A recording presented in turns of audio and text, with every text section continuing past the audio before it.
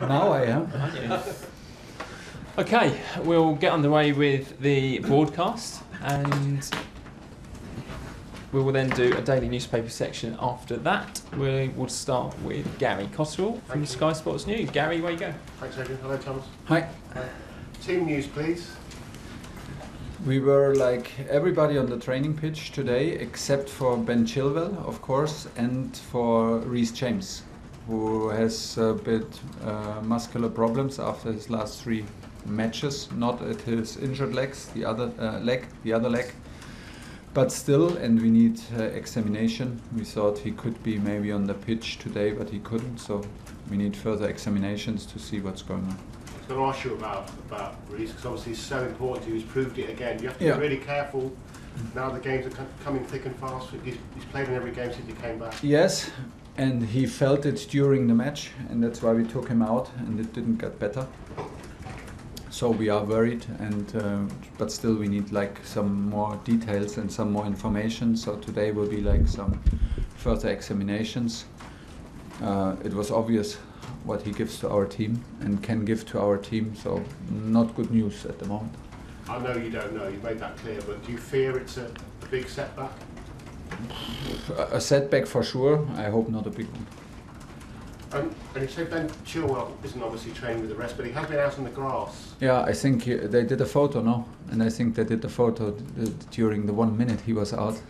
So it feels like this, so nobody saw him. It was like, we were all like super excited, but it was just to the weather was made it possible that he can do the exercise he normally does inside outside. So they made him smell the grass and get him a bit excited, but nothing like, and not even close to football team training, whatever. No. So you're not changing your prognosis about seeing him before the end? No chance. Kai Havertz, is he undroppable at the moment? Well, nobody's undroppable, but if he plays like this, and if he stepped up in his mentality, in his game, and he's very, very good, has a huge influence physically and from his quality in our game. And that's why he's very, very important. He's in a good shape. He turned things around again for himself. He was very strong in the beginning of the season, and then he had like some weeks ago a bit of spell where we did not feel him so involved like we feel him now, and he fought his way out. So full credits to him. It's the absolutely right mentality, and he shows how important he can be, and it's very, very important for us. Do you take personal pride in that? Me? No, I don't take the pride. Is no, absolutely not. It's on him. He stepped up and he made the players take care of themselves, that they are on the pitch, and if they're on the pitch, they need to take care that they stay on the pitch. And he did absolutely this. He was like a bit like down, and he had struggles to fight for it and to know how to fight for it. And then he stepped up. We spoke, but it is like more or less a daily thing, and he changed again his attitude, used his physique, used his body, and went day by day, and was more and more impressive. And he's in a very, very good shape since long time. And nothing has changed in the relationship, and he's we always trusted him, and he shows his potential. He's still very young, and it's very good. Finally from me, congratulations again to you and the team for playing well and winning with everything that's going on outside. Have you had any updates? It seems there are a lot of people interested in buying the club, which is good news. Do you hope it's done as soon as possible? Well, to have clarity is always better than to have uncertainty, but I have to say we produced performances and we produced results in times of global uncertainty, and also in club-wise uncertainties that makes us proud and shows us maybe more important to be proud. It shows that we can trust in ourselves, and gives us a lot of trust in the culture of the club, in the culture here at Cobham, and this gives us good feeling from. So we have the culture right, and we have the attitude right, and we can focus even if things are uncertain. In the moment, I have absolutely no more information than you have, for sure, and that's why no updates on that. John, 5 Live. Hi Thomas. All right. Can you tell us what it's been like and how difficult maybe it has been for the last 2 weeks trying to continue as normal and prepare for games given what is surrounding the club? Yeah, not so difficult, I have to say, because I think that the big credit is to the club and what the club and the people who work at the club, and I mean really everybody who is here in Cobham, but also from, I mean the culture is created from top to bottom, and then it bounces back from bottom to top, but it's I have the feeling that it's for everybody since day one clear why you work here and how you work here and how you behave and what it takes to be member of Chelsea staff and Chelsea team, and this helps because things are so clear and people are very devoted and very committed to what they're doing, and I said very often it is an incredible amount but also of support, but the quality of support is outstanding. And this is what I mean, and that creates a certain atmosphere, and once you have this can protect you in uncertain times, or if things get a bit awkward and distracting.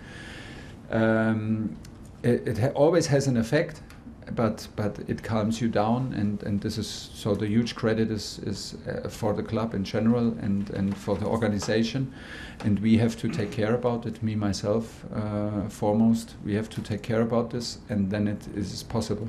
And are you updated regularly on what's going on about a possible takeover, or do you just leave that to Not so much. I mean, I'm in regular exchange, like always, with Petter and Marina, but not in too much details, I have to say. You spoke about Kai Havertz and his good form, which obviously means Romelu Lukaku is probably not getting the time that he would want. What's his state of mind? Do you have to manage him quite carefully?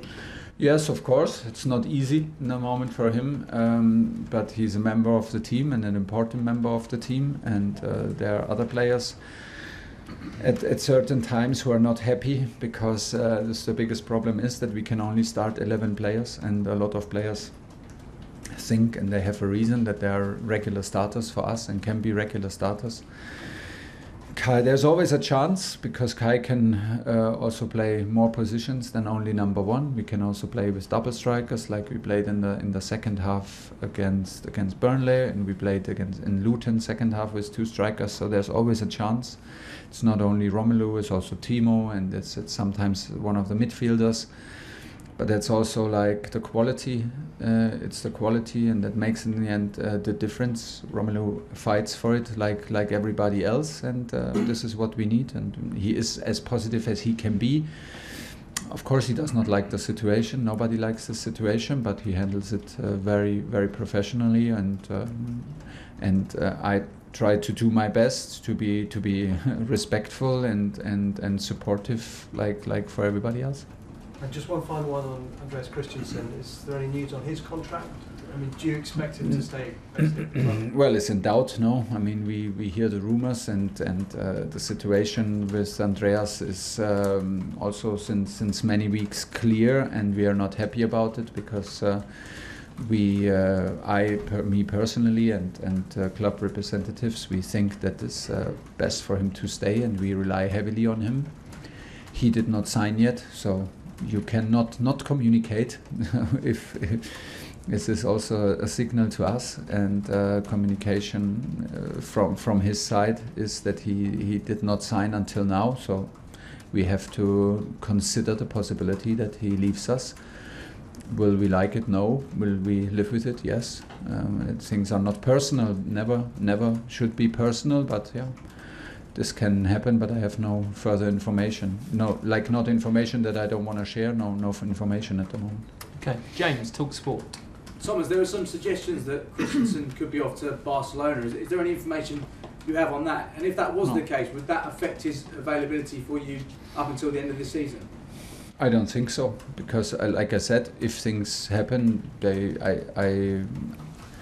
I try, and normally it's the best thing not to take them personal. If things like this happen, then he's still our player, and we will do what's best for us until his contract. He's a Chelsea player. That's the point. He knows that we appreciate him a lot. I think it's a crucial point at his Chelsea career in the moment, I think it's a crucial point where he has the chance to in the perfect age, in the perfect moment regarding the situation, the system in which we play, the guys who play at his side. Giving all these, considering all these circumstances, it's for me the decisive moment for him to step up and be a huge Chelsea player for the next years. If he decides otherwise, I will not take it personally. And it is in the end not important if I understand it or not, but I will treat him as my player until the very last day if he behaves how we behave here. Do you think you found the best position now for Kai Havertz, and is he now your best option in that central forward? Well, in the moment he plays, and it's because he deserves to play, and he deserves because he gives so much to the team. I think he can play all three positions up front. He can also play as a double striker. There's not so much different, but in the moment he digs in this central position, and he does well. And finally from me, Jurgen Klopp was speaking the other day about how Man City and Liverpool are pushing each other to insane levels, is what he said. How far away do you think Chelsea are? Do you think you've got everything you need here to be able to reach those levels in the next couple of years? Yes, we have everything. This is clear. There's no hiding. There's no excuses. We have everything. This club provides everything. The culture that we talked about, the culture, the infrastructure, the squad, the mentality. We have everything. What it needs. It's on us to push and to not lose the contact. There are some reasons why the gap opened, but I think there are always numerous reasons. But it's not the moment to complain, not the moment to be too negative. We have what it takes, and we will join the race. Olivia, PLP. Hi Thomas. Hi. Form's been pretty good across the last 8 or 9 games. The only defeat coming in the League Cup final. Is it important that carries on at this time in the season, especially not to be drawn into a top 4 race, given where Chelsea have been 1, 2 or 3 up until now?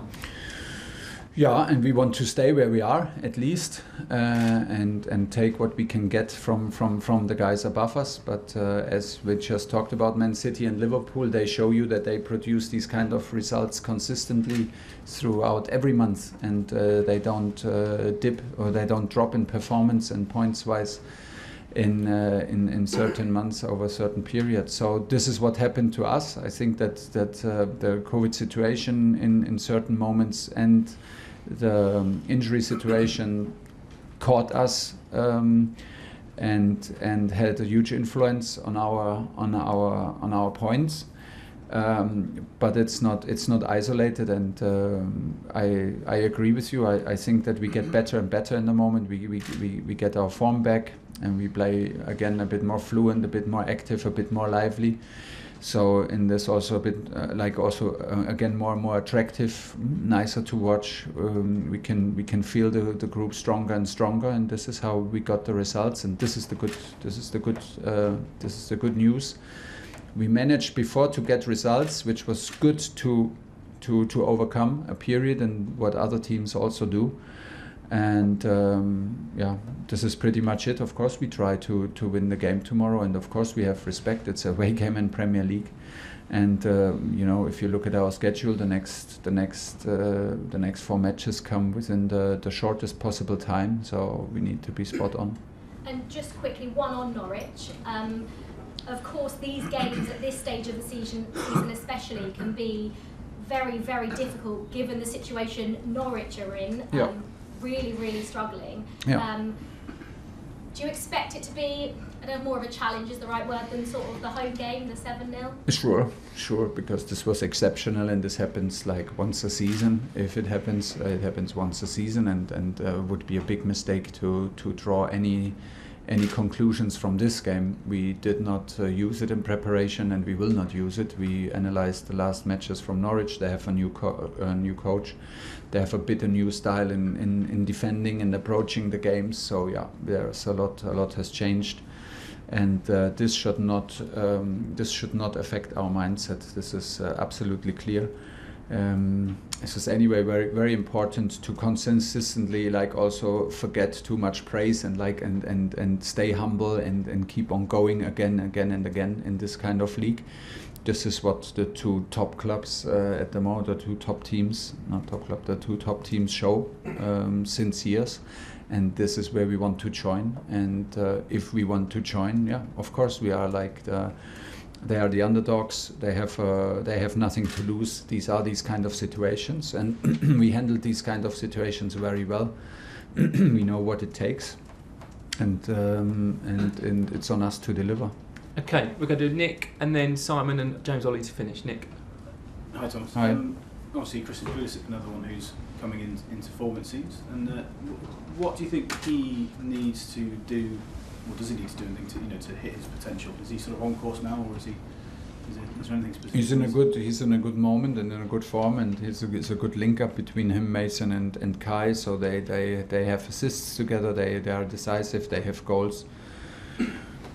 For me, Christian needs and what he can bring to the team is his physicality and his ability to hit high intensity on very repetitively and on a high frequency. This is the focus, and from there he's the other thing is that he has the ambition and the natural.